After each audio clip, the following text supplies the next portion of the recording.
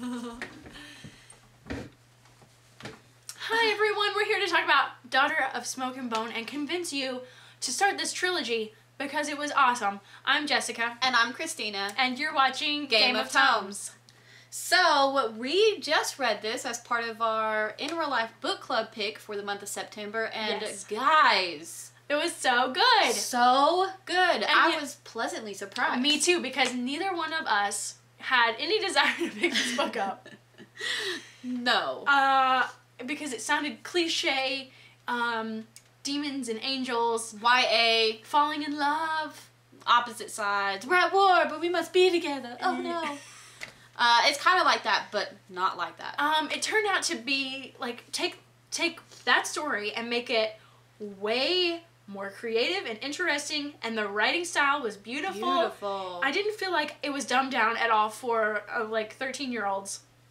It being YA and stuff like that, yeah. It was beautiful. Yeah. I thought. The writing was really good. It was really interesting, and I was hooked. And especially the first 200 pages, I was just like, yes, yes, yes, yes, yes. I was too. And for this being a story that is told time and time again as far as angels and demons kind of thing, this was done in a very creative Star-crossed lovers, if you will. Yeah. It was done very creatively. Yes. And so I didn't get tired of it or bored of it, and it was new to me, is what I'm trying to say. Yes. I gave it 4.5 stars. I gave it 5 stars. Which is awesome. And we both want to continue with the series. Yeah, we do. I just fell in love with the characters. I fell in love with the worlds, which in reality you have 3 worlds here. You have Earth, you have Chimera, which are human-animal crosses, which are the demons of the world, and then you have the angel world. Well, the angels and the demons, they have their own one world. But it's like territories. They live separately, and they're completely different. Yeah, you're right. Yeah.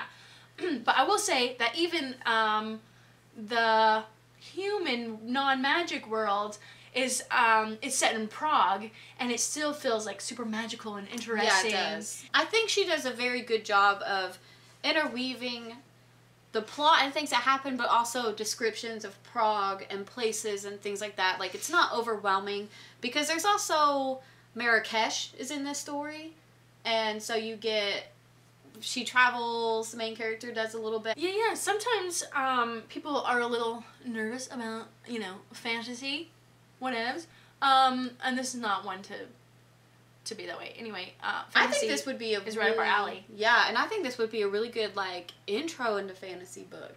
I agree. Because, like, I mean, we usually read pretty high fantasy, like Game of Thrones, or the Mistborn trilogy, or things like that.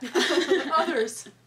But this was one that was so well done that it's, like, almost doesn't feel like fantasy.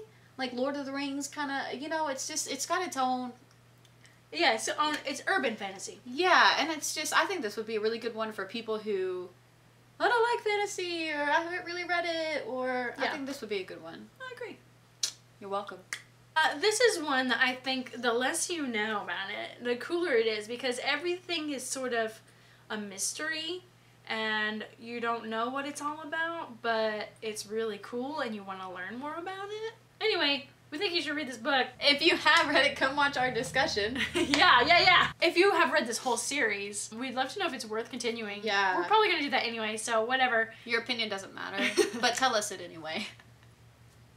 I don't know what else to say. When you play the Game of Tomes. When you play the Game of Tomes. You read or you die. Come be our friends. Social media links will be in the description below. And we hope you're reading a great book. Bye. Bye.